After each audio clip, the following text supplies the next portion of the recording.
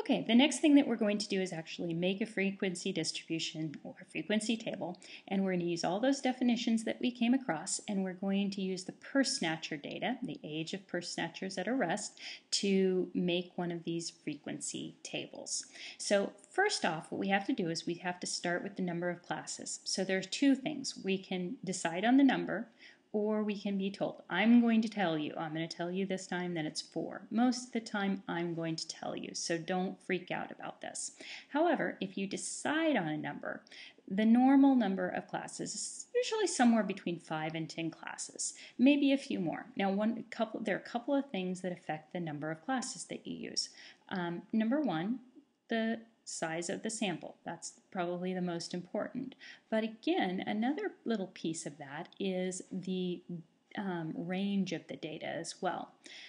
So 5 to 10 classes, the more data you have, the more classes you're going to have. But you can also look at that and go, well, I have a lot of data, but it's in a really short span. It's in a very small range. I might need a few more classes to kind of spread it out a little.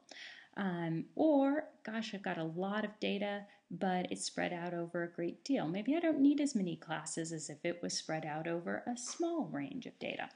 Now, there's actually a formal way of finding an approximate number of classes to use, and that's called Sturgis guideline. And the formula for that is 1 plus the log of n, which is the sample size, divided by the log of 2. And if you take a look at our data points, we have 10 data points. Our n is equal to 10 in the purse snatcher data right here. And you put in 10 for log here, the log of 10 divided by the log of 2. And that plus 1 is going to give you like 4.3. And we round it as we would any number, and it rounds down to 4. So I'm telling you 4. It's appropriate even according to Sturgis guideline. So we're going to use 4 classes. So we're going to move on here, and we're going to find out, okay, well, after we know what number of classes we want, what's the next thing we do? Okay, so the next thing that we're going to do is we're going to find the class width. So the class width, what we do to find the class width is we have to know, first of all, the following things. We need ordered data, and we need to find the maximum and the minimum. The maximum is the largest data point, so largest point in the data, right? Largest data point. I'll just put large data and PT for point. And then we also need to know the minimum, and the minimum is the smallest data point. So small data point. Remember, when I say data point, this means the smallest and largest numbers that are in your sample. And remember, we are talking about quantitative data. And then we also need to know the number of classes. And we have found out that we're going to use 4, right? 4 classes to create this. That's what I told you. We'll be using 4. So we're going to use 4 classes, and we're going to need the maximum and the minimum for the ordered data. And then we're going to calculate this class width by taking the maximum, subtracting the minimum, and dividing by the number of classes. So let's go back to our data and let's order it. Now this is how I usually order data. I go, okay, what's my smallest one? Okay, 16 is my smallest data point, and I cross it off so I know I've used it. And then what's my next one? I see a 17, so 17 is my next data point. I cross it off. And then what's my next smallest data point? I see a 21, so 21. And I cross it off. What's my next smallest one? A 25 is the next smallest I see. So 25, and I cross it off. My next smallest I see is 29, and I cross it off. And then the next one I see is a 30. Now I see 2 30s, and I do need to write both of those 30s down. So 30, 30. And then the next one I see, 39, right there. So 39, and I write it down. My next is 41. And finally, my last one here is 50. And then also, in addition to doing that, I always double check myself one more time. Remember that we set our sample size, and when we talk about sample size, remember we can use n. N was 10. So the other thing I do is I count 1, 2, 3, 4, 5, 6, 7, 8, 9, 10. Bingo, I've got them all. And now I can tell my maximum and my minimum scores. So this is my minimum, right? And min is how we abbreviate the minimum score. And this 50 is my max. So 16 and 50, those are the numbers that I need. So over here, we have that this is 16 and 50. So 50 for my maximum, 16 for my minimum. So those are the two from the ordered data. And our number of classes we have are 4. And so we're going to put this into the formula. So our formula is going to give us our width by taking the maximum, 50, subtracting our minimum, 16, and dividing by 4. So 50 minus 16 is 34, and divided by 4 is going to give us 8.5. 4 will go into 34, 8 times, 2 left over, 2 and a 0 make 20, 4 goes into 25 times. Now, we don't want 8.5, we round up. The rule is generally we round up, and we round up to the next inline value with the numeric type. So remember, our data are whole numbers, right? There's not 30.2 years. There's not a possibility of 25.7 years. It's only you're 25 or you're 26, you're 30 or you're 31, you're 29 or you're 30. So our data type is discrete, right? So what we have is discrete data going here. So it only makes sense that we would round up to the next whole number. So we use our round off rules. 8.5 rounds up to 9. So this is going to be our class width. Now what do we do with the class width? Well, then we're going to use the class width to form the lower class limits and include one beyond what we need. So what we do is we take the minimum value, so we're going to take 16, and we're going to add the class width, and that's going to give us the second limit here. So our class width is 9, so we have plus 9, so 16 plus 9. And 16 plus 9 is going to give us our second lower limit. So our second lower limit is 25. And then again, we'll add that lower class, or the class width plus 9, and that's going to give us our third lower class limit, and that will be 34.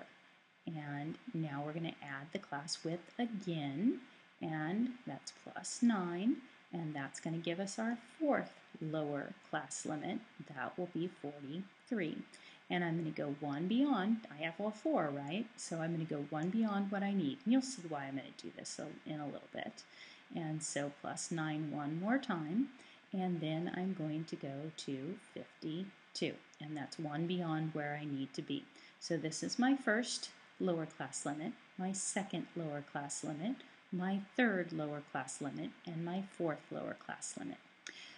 Finally, what I'm going to do is I'm going to form the upper class limits by looking at the data type, so all discrete numbers again, right, and going one value down according to the numeric type, so 1 down by 1s. And then I'm going to form the next successive from the next successive upper class limit.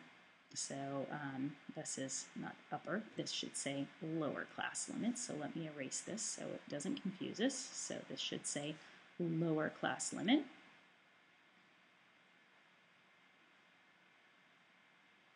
So what we're going to look at is that we would be doing 16 to something, and then 25 to something, and then we would have 34 to something, and then 43 to something, and then 52 to something.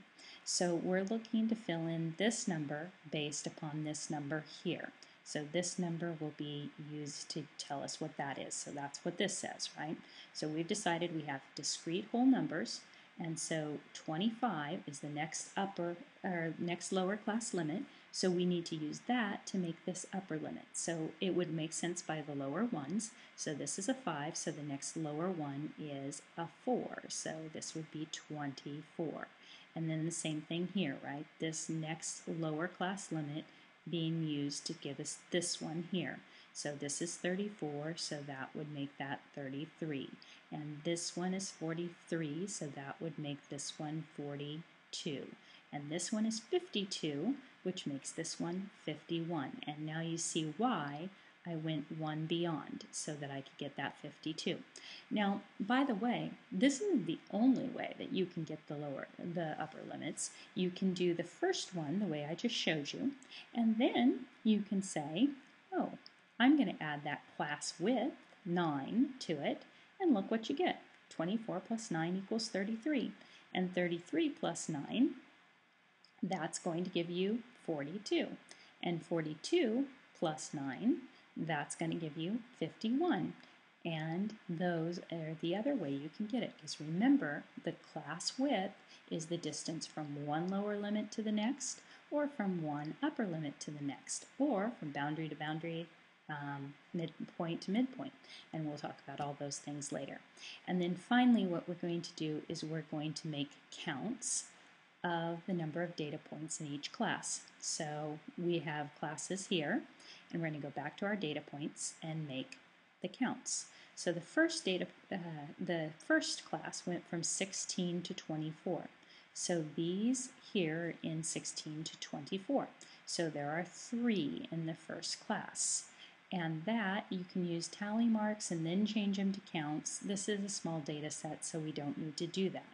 Now the next one, our next class, goes from, let me change colors here. Let me do bright pink. So there's a count of 3 in here. And then here, 25 to 33. So in 25 to 33 range, these are the numbers within that range. So that count's going to be 4. And then our next one is 34 up to 42. So those are going to be in that one. And then our last class is 40, I think, up to 51. So that's only 1. So what we have is that in this 25 to 33 range, we saw 4. And in 34 to 42, we saw 2. And then in 43 to 51, we saw 1. So those are our counts, and so that's what we have in the counts of each of these. So the first has 3 in it. Our second class, we counted 4 within that range. The third class, we counted 2 within its range. And the fourth class, we counted 1 within that range. And then we make sure these all add up. So this is 3 plus 4 is 7, plus 2 is 9, plus 1 is 10. And we want to make sure that that's equal to our n, which it is. So now we've done all of the things that are necessary to make a frequency distribution, a frequency table. And in the next lecture, I'm going to show you how to make that frequency table on paper.